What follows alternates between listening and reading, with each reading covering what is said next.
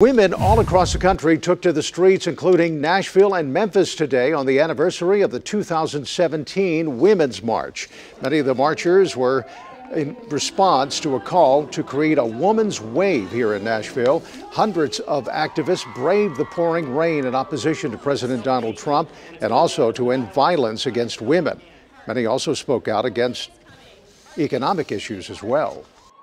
A variety of different communities and organizations coming together for the common ground for women's rights, working on women's rights.